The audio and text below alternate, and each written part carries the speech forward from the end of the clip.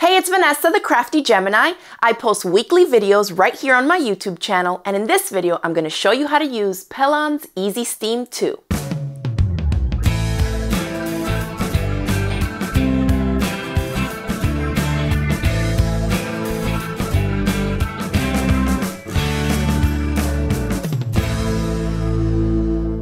So in this video, I'm going to be showing you how to use Pellon's new and improved Easy Steam 2. The packaging, it comes in these really convenient little bags. It comes with 5 sheets in here. They measure 9 inches by 12 inches, so it's plenty for your projects. And it also comes in a more lightweight version. So if you want to not add that much hand to your applique projects, you can use the lightweight version. And then it also comes in these tape versions. So for smaller projects, for hems, mixed media, for trims, and adding smaller things to your projects, you can purchase it in a 1/4 inch wide tape and 1/2 inch wide as well. The product is also sold by the yard, so you can buy it this way as well and just keep a nice chunky stash on hand for all your applique projects. So I want to show you 2 different ways that you can use the Easy Steam 2. And one is for your basic applique projects. Here I have the Easy Steam 2. Now it comes with this gridded backing. The other side just has a plain paper, but it does have 2 papers, okay? Now you can use either an applique from a pattern or you can freehand draw on here as well. So trace or draw, and we're going to do that to the gridded side. So we're going to do just this little flower here, just to show you a sample. So there it is on the gridded side. Let me cut this. And I'm just going to cut it to make a smaller piece and make it easier for me to work with. Here it is. Now we can peel off the opposite side. So you leave the gridded one on, turn it over, and this peels off real easily. That's the other paper backing. And you can see I haven't fused anything yet, but this does have a sticky film to it, all right? Now I want my flower to be purple, so here is my applique fabric. I will flip it over to the wrong side, and I'm just going to stick this on. Notice I haven't fused anything yet. So just finger press it there, and it's nice and sticky so it'll hold. And now I'll go around and cut out my flower.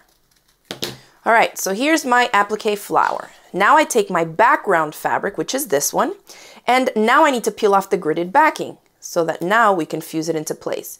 And if it doesn't come off easily, you may need to score the back with a little pin just to break the surface of the paper, but you can see that peeled right off. And again, there's another sticky film to it. So now I'll place it on my fabric wherever you want it to be.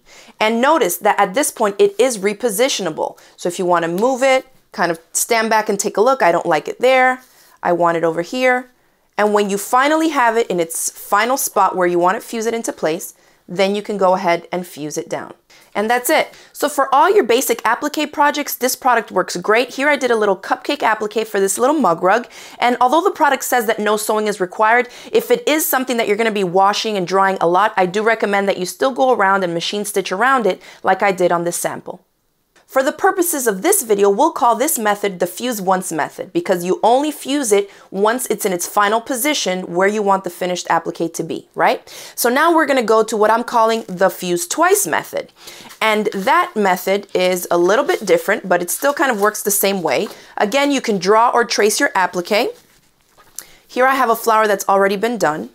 And so for this one, I'm going to, remember I drew on the gridded side, I'm going to flip this around and peel off the other paper side. And even though it is a little tacky to the touch, instead of just sticking it into place, we're actually going to fuse it into place. So this is the first time we're fusing one time here. And once that is set in place, we'll go around it and cut out our flower here. And now we have, similar to what we had in the first method, we're going to go back and now peel this off. And again, you may need to score it a little bit, either with a pin or something sharp, just to help break the surface of the paper, like that. And it is sticky to the touch. So now we can do 2 things. You can fuse it down onto your background fabric like I did here and then fuse it back into place, or you can make something even more fun, which I'm really loving to do, and that is to make fabric stickers. So you can see that this is using this fuse twice method. I'm just going to stick this onto here. And again, remember that it's repositionable, so if you don't get it right where you want it, go ahead and do it again. So we'll just lay that there for now, but I'm going to show you something. I actually did it already for my letter E here. Let me score the back of this just to show you how I did it. Remember to trace it.